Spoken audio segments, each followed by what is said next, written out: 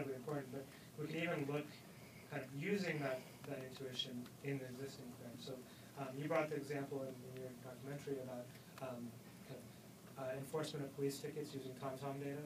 That's a common. You can frame this around a simple thing like parking enforcement, right?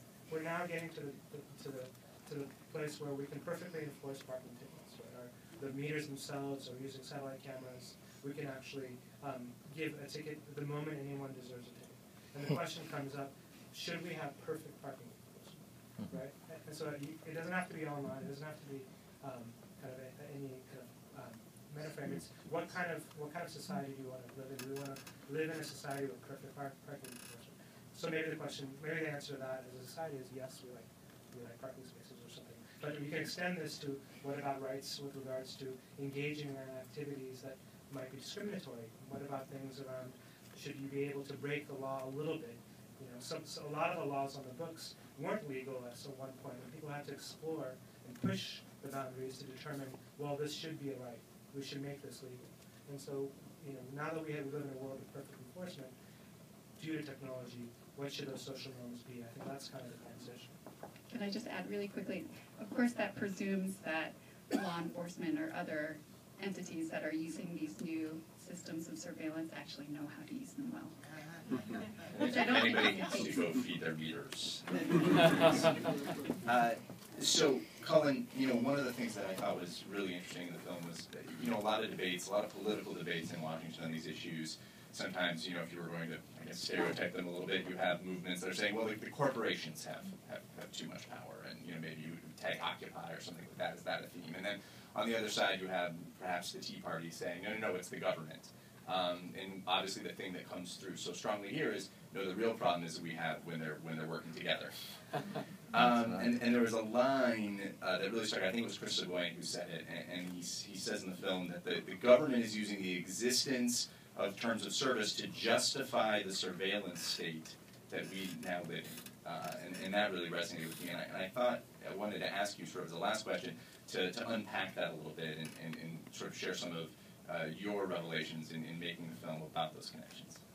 Yeah, sure. I mean, it's just been a very cozy relationship for a very long time. When you have a corporate interest that can make billions and billions of dollars off of collecting user information, you have a government interest that's able to suddenly get something it's wanted for a very long time, which is unprecedented access to all of its citizens' information in virtually, potentially real time. You have a dangerous combination.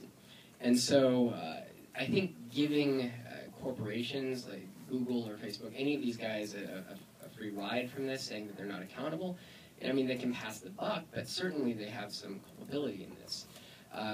So in reality, you know, these terms and conditions reveal the nature of the trade, and have just been sort of sitting there as this legal tactic to enable what's been going on. And I think that's what Chris is really kind of getting at there.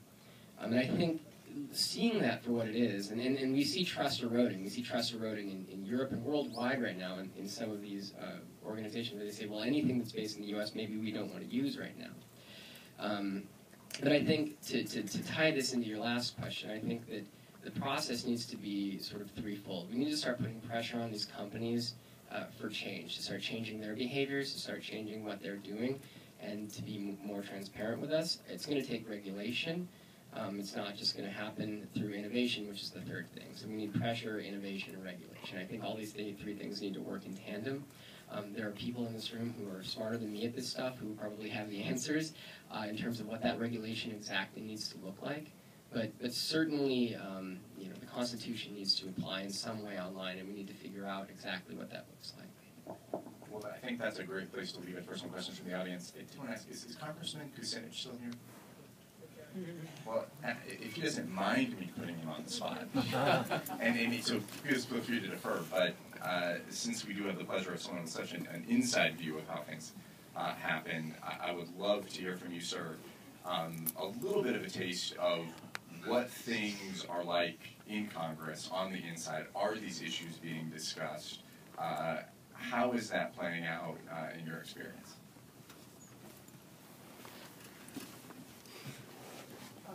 I don't think I need a mic. You can probably. Years of experience.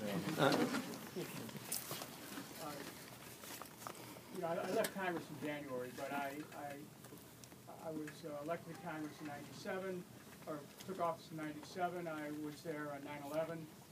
I was there on October 22nd of 2001, when the Patriot Act came to the floor of the House. We had 12 hours of hearings, and then at the last minute they swapped a bill.